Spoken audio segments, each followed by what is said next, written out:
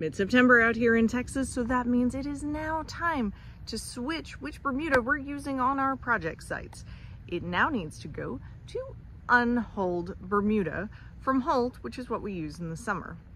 Now, those terms and the type of seed causes a lot of confusion out there, and it really shouldn't, because we all already have the answer. But little background, the whole outside coating of the seed. The process of hulling means removing said coating on the outside of the seed. So unhulled Bermuda still has the hull on it. Hulled Bermuda has had the hull removed.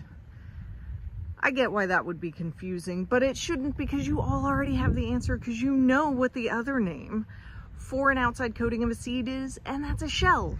And do you know what shelled peanuts are? Of course you do. That means the shell's been removed. And do you know what unshelled peanuts are? Of course we all do. That means it still has the shell on it. Same thing with Bermuda.